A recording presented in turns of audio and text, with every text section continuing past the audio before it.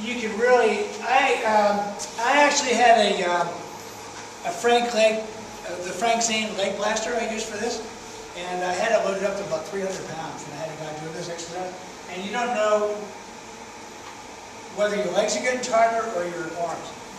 Hold this like this, right, and you're going to be squatting, like in balance, and you're going to be pulling like this.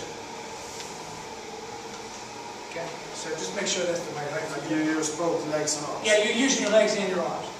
Spread your feet just a little bit. That's it. Okay, can you balance yourself okay? There you go. Good. Pull, your legs should be straight at the top. Yeah.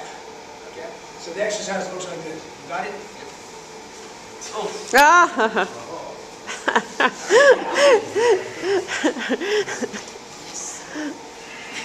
So I'm going to work out too, because I have to hold my bar. Yeah. Come